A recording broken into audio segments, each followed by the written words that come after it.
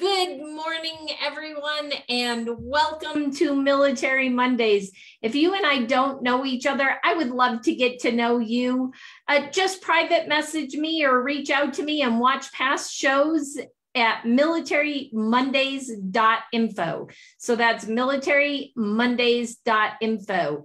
And if you are a veteran or a currently serving military member or a spouse, I want to have a conversation with you because I interview rock star military veteran-owned businesses on Monday mornings to get the word out about you. And today I have an amazing woman on. I met Rikki through polka dots. So if you're not familiar with polka dots and you're a female, you ought to reach out to Rikki or myself and learn about polka dots. And she replied to a post about my Military Mondays. And then we had an amazing conversation. Our lives kind of mirror each other in a way.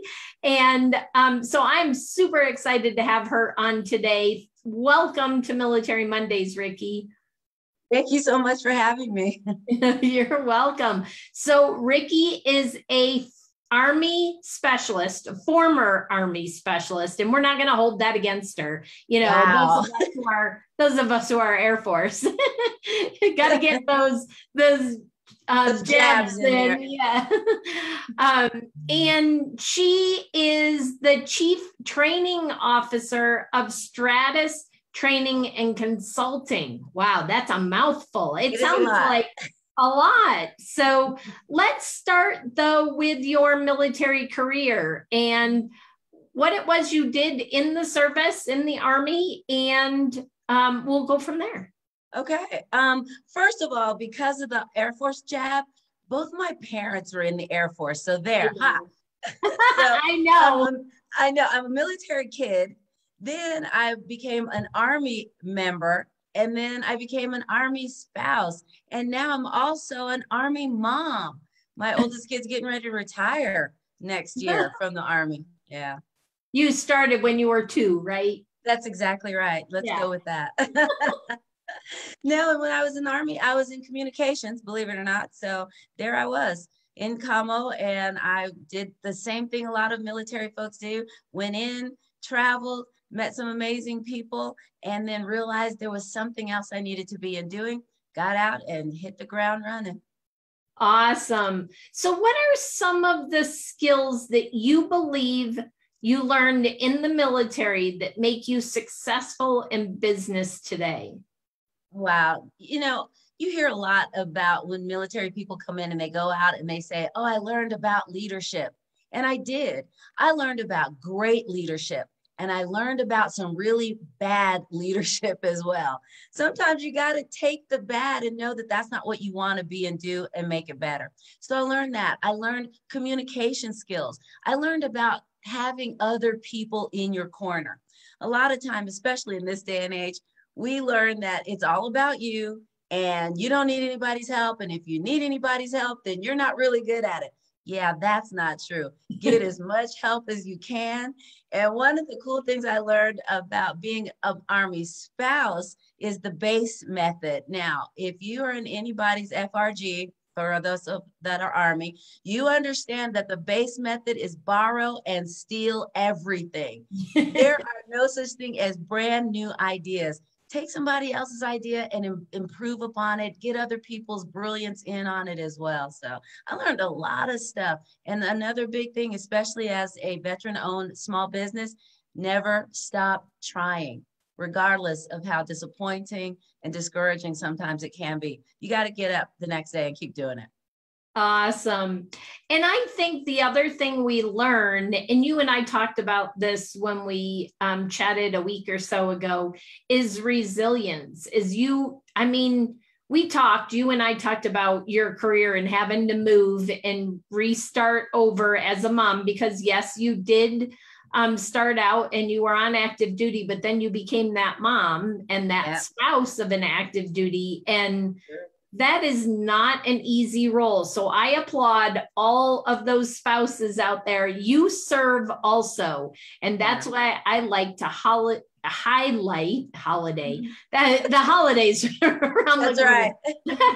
I like to I'm going to say it again, highlight the spouses and their businesses, because, you know, without you, they wouldn't be successful in the military, and your children rely on you to run what my ex used to call sink house.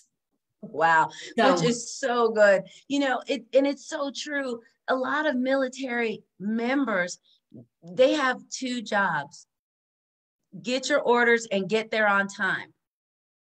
They're done. The military spouses, you got to get the kids out of school, get the house packed up, find out where the new school is going to be, touch base maybe with the new post. When you get there, you got to, you know, look at the housing, get everything together, make sure your spouse didn't have the boots packed in the, you know, in your whole goods or whatever. And then you got to get the kids back in school, find where the doctors are going to be at.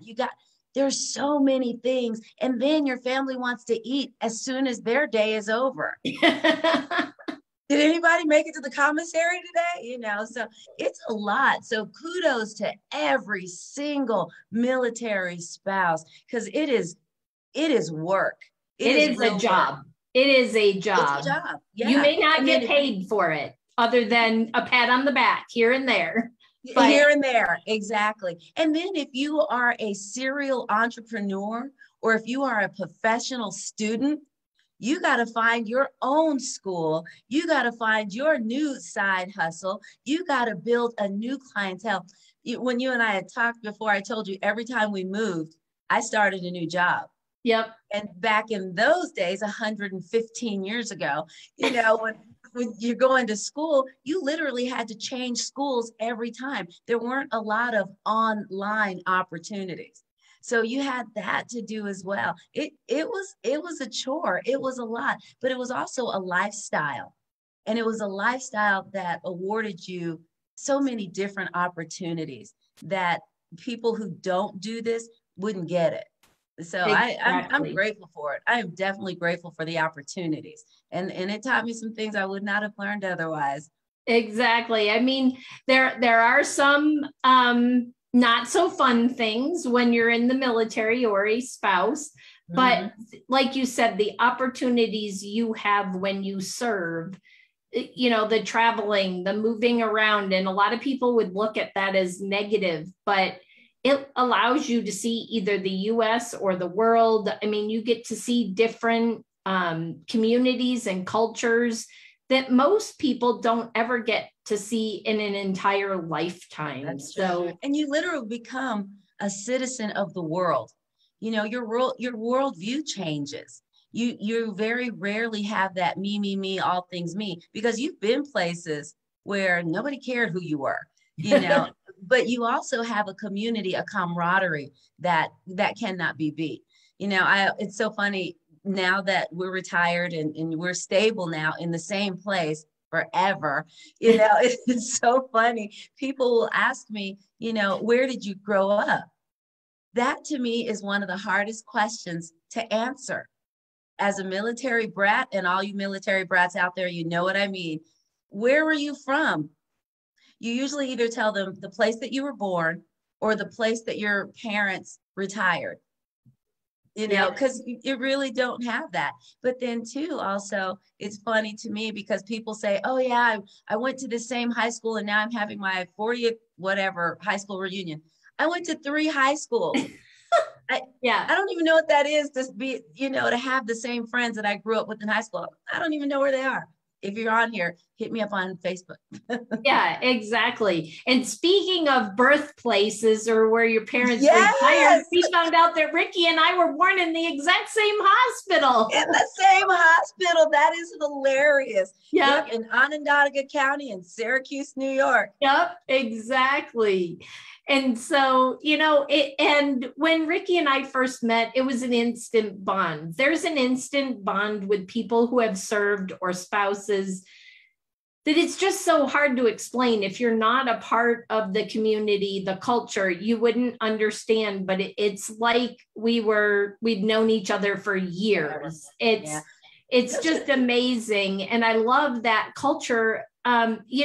Civilians really struggle if they move with their jobs to a new city to reacquaint and to find new friends in that. And I don't know what it is. I can't describe it. Rikki probably can't either, but we have just that camaraderie, that bond that instantly bonds us as military. I think it comes with the fact that, I get it. We're new everywhere we go. And so one of the things that we try to do is make sure you don't feel odd man out just because you're new. Because in about 18 months to 3 years, somebody else is going to be new again. So I think that has, because we get it, you come from the same community. Exactly. Yeah. So on to what you're doing today, because I'm fascinated by what you're doing today and how you're helping businesses. And so talk to me about Stratus Training and Consulting and how you're helping businesses to bust out of that box and have amazing years. Well, Stratus Training and Consulting is a soft skills training company. And what we do is we go in and we train companies on their pressure points, whether it be customer relations, leadership, speech and presentation skills. So we have over 50 customizable trainings that we can offer companies. And we do large associations, civic groups, things like that. So we'll go in and either we do the training, or if there's some companies that have phenomenal trainings of their own, but they just don't have anybody to do the training for them. So they'll contact me and we'll set up time and I'll find out their life and we'll go in and do their training as well. And it helps because so many companies need training, have to have training, but have no idea where to start. Or worse yet, training is so freaking painful that nobody wants to do it. No, we've never been in any of those trainings in the military. No. Yeah, where you're sitting there like, are we still doing this? Yeah, it's a thing. And everybody in the military knows this term, death by PowerPoint. Yep. When you're looking at a training, and one of the things I think all of us now do, man, you see a PowerPoint and the first thing you do is wonder how many slides are in this thing. So we try to make training fun and make it relevant and give attendees something that they can take away and actually use right away. It's not like, oh, great, another mandatory training. We try to make it fun as well. Awesome. And I'm going to give a plug, but we're not going to tell them what it is yet. If you stay till the very end of the interview, I know that Rikki has a special offer for anybody watching today. So yeah. So talk about those soft skills, because you said you're a soft skills training company. And I truly believe that you're strong in soft skills because of the military. So let's talk about those soft skills, because that word is thrown around a lot and not everybody truly understands what soft skills are. I know, it's kind of funny. It's something you don't really think about. So you think of your hard skills. Those are your technical skills. I am not coming in to teach you how to do your job. I'm not going to teach you how to fly a plane. I'm not going to teach you how to turn a screwdriver or, fill potholes. That's not what we do. But what soft skills are the things that you think that growing up that you probably later forgot. How to introduce yourself, how to speak to people, how to show someone a product, how to speak in such a way that others can understand, how to present something in such a way that folks may want to buy from you, how to make sure that who you are as a leader is someone that people want to follow. How's that for a definition? I like that one. You are writing that down later. That was good. Yeah, you might have to go get the recording and tip it out. But yeah, soft skills are things that people don't really look at, but they matter. And how do I know they matter? Anybody that has gone into a store or any establishment and has gotten trashy service, that is because of soft skills. Anyone who has a teenager who doesn't know how to stand up and introduce themselves, those are soft skills. So those are the things that we help companies build and train on. Awesome. So I have one last question, and that is thinking of your military career as a military brat, as a spouse, and as active duty. What is one piece of advice maybe you have for each one of those? So we'll start as a military brat. What would be some advice you would have for any of those military children, brats, as we call them, in air quotes? What would be a piece of advice you would have for them? Don't be afraid. Get out there. They are new too. Yep. I love it. And then let's put ourselves in the position that we're getting out in 3 to 5 years. So it's a currently serving military member getting ready to retire or separate. They've decided that this isn't, like you did, this isn't what they want to do for their entire career. What piece of advice would you have for them? Have a plan. Do not jump. I tell anybody getting out of the military, especially if you've been in it and in the community for a really long time, especially our active duty folks who've been in 20 years and over, there is a world outside of that community. Have a plan.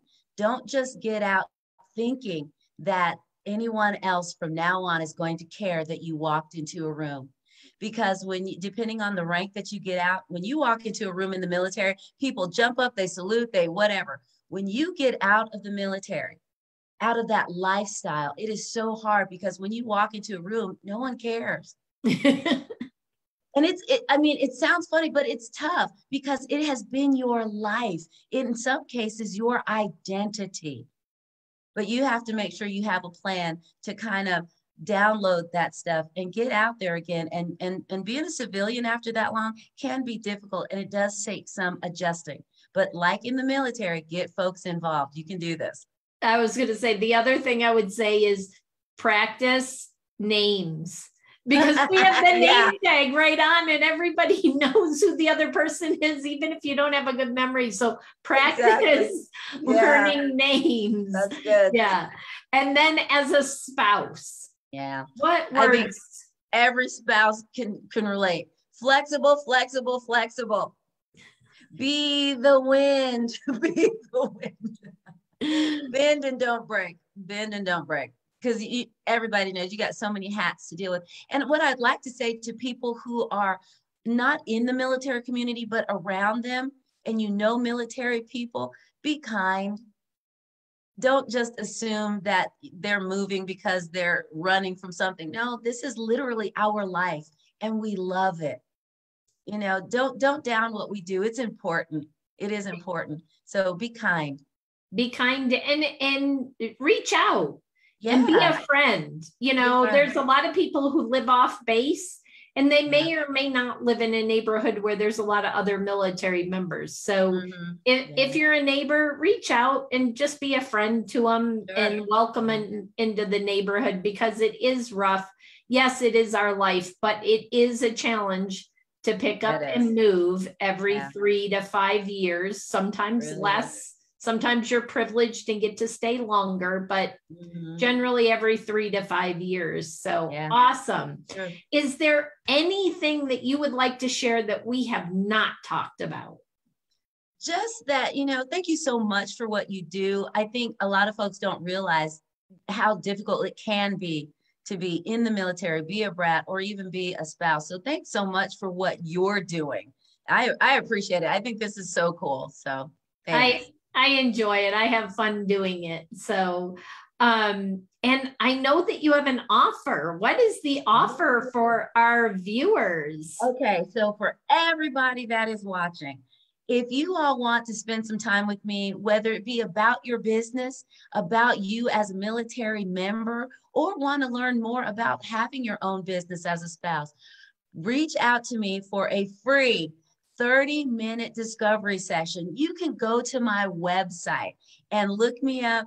And my website is just go to www.stratustrains.com, or look me up on Facebook, LinkedIn, or YouTube.